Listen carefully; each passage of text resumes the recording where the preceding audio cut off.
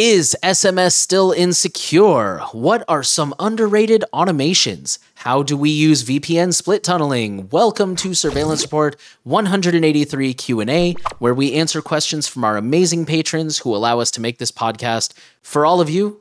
You can join the questions on patreon.com/surveillancepod, and there's a link in the description if you can't remember that or whatever.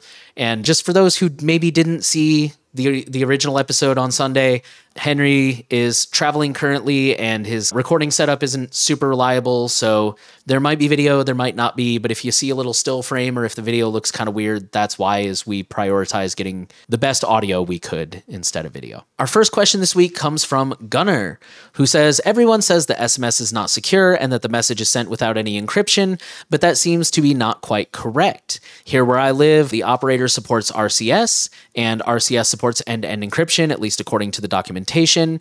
I checked and many of my contacts also have activated RCS, but not all of them have activated end-to-end encryption. Why, I don't know. So my question is, have you seen this before? Can we believe what the documentation says, that it is really end-to-end encrypted? All right, so I have not dug as deeply into RCS as I would like to, but I have done a little bit of digging. RCS can support end-to-end encryption, but not all of it does by default. So your experience is correct.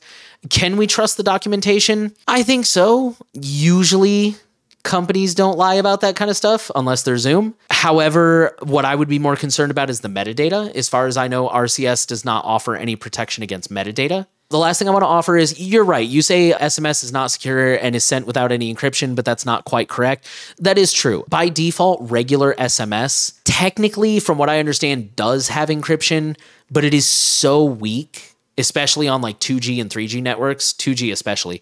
It is so weak that it's basically non-existent. It may as well be plain text. That said, the last thing I wanted to add here is RCS is new. So all of the advice you see online about SMS is not secure and it's not encrypted, that's not wrong. It's just that all that information was written before RCS was a thing.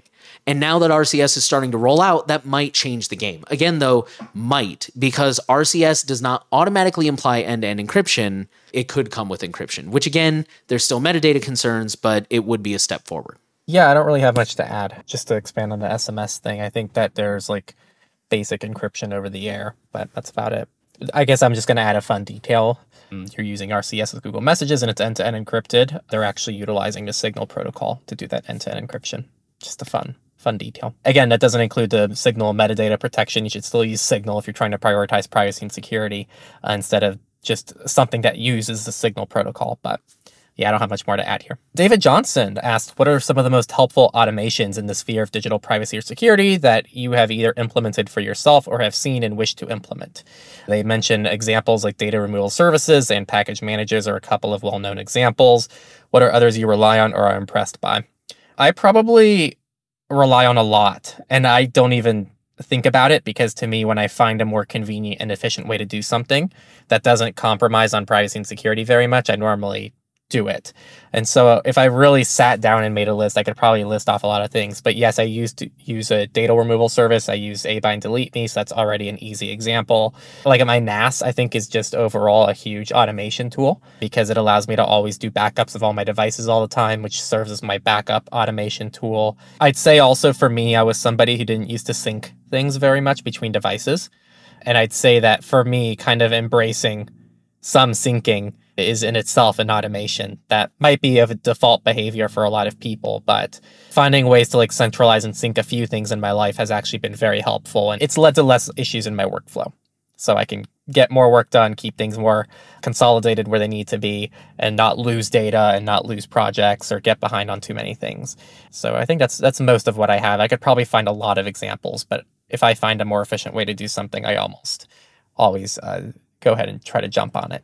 Yeah, I think the one that really throws me for a loop there is package managers, because when you count that and like expand the definition in that sense, it definitely opens up a lot of doors. The single most helpful one, I'm going to cheat here, is a custom one that was built for me by my web developers and Jonah from Privacy Guides for the new oil. I use GitHub because they have a desktop app. I use GitHub to update the website, and once I push to GitHub, it pushes to the server. It's also the mirror for the Onion service, and it mirrors to GitHub or GitLab.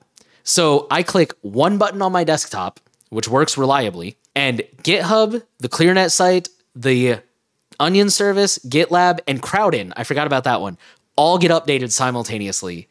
And God, it is heaven. And I love it so much. It has completely changed my workflow back here. But obviously that's specific to the new oil. Most people wouldn't have any need for something like that. I think, yeah, just like cloud services and syncing are pretty awesome. Automatic updates. I mean, that's an automation. I don't know. I mean, installation, like installing things like de-Googled phones has become pretty easy if you just follow the instructions. Like, I guess it depends on what you define as an automation. But yeah, I mean, there's a lot of really good ones out there. Again, I'm not going to like turn this over to the community, but definitely leave in the comments if you guys have any really good ones that you found. Because yeah, I feel like this is probably a space where there might be, like you said, there might be some that are less widely known. And there's probably a ton out there that none of us have even considered that are probably amazing. And it was a short week this week, so our last question comes from Patreoner Upliftingly. It was kind of all one word, so I'm not sure if I pronounced that right.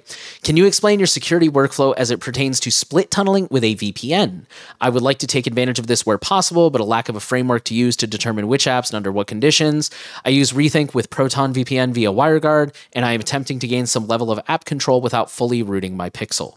So generally speaking, at least on my desktop, and I think I might do this on my phone, but I'm not sure, I will split tunnel things that I am positive are secure. Things where I know I'm going to take a hit, like Tor, for example. And I know Jonah has a whole video about how there is a reason to use a VPN with Tor, which I respect. I'm content just using Tor and letting it be faster. So I split tunnel Tor outside my VPN. I split tunnel Signal just so that when I'm on these calls with Henry, I have better video quality and things work smoother.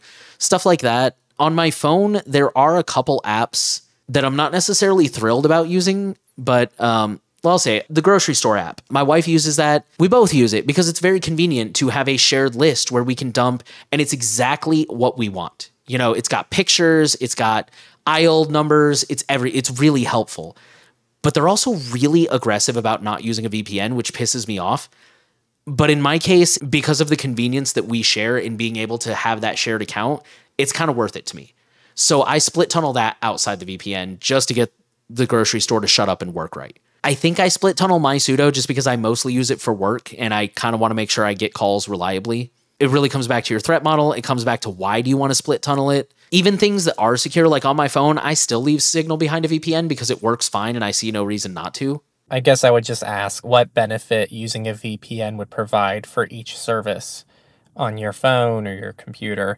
I do think the easiest thing to do is to just route everything system-wide to not even have to go into that. And that way you can just, in general, be able to define why you use a VPN on the device and then not have to pick and choose and just make your life a little bit easier. I'm seeing a lot of people ask a lot more about kind of what I'm calling the private relay workflow. For the people who don't know, essentially, Private Relay is Apple's VPN. It's actually not bad. It has some really interesting features that I would like to see some of those features implemented into like VPN providers that we know and talk about. The issue with Apple's Private Relay is it only works in the browser. So it's pretty much a browser-only VPN. And I think it's actually interesting because I think the assumption in my head is if you're downloading an app to your phone, it's probably something you trust. And a lot of them you're logged into your personal account, etc. But then when you use the internet, you're just visiting random websites, then you might actually, that's probably where you get most of the benefit for using a VPN for a lot of people. So I'm not saying that's the right workflow for everybody. It's just something I've been thinking about more recently about kind of the middle grounds between not using a VPN and using one system wide. My answer to your question is ask each provider, like why would a VPN benefit this? How will it hold it back? And then pick and choose. And I think obviously some providers just won't even let you use a VPN and they'll make that choice really easy for you. Like I said, short week. That was all the questions we had this week. So is SMS still insecure? What are some of the underrated automations? Definitely leave yours in the comments and, you know, let's grow stronger as a community. And how do we approach split tunneling? Thank you guys for tuning in and asking questions. Again, we really appreciate all of our patrons who support this podcast. We appreciate your questions. If you are not already on Patreon and you would like to ask us a question, you can join in over at Patreon, patreon.com/surveillancepod. Thank you guys for asking questions. Thank you guys for watching, and we'll see you this week with our next episode of Surveillance Report.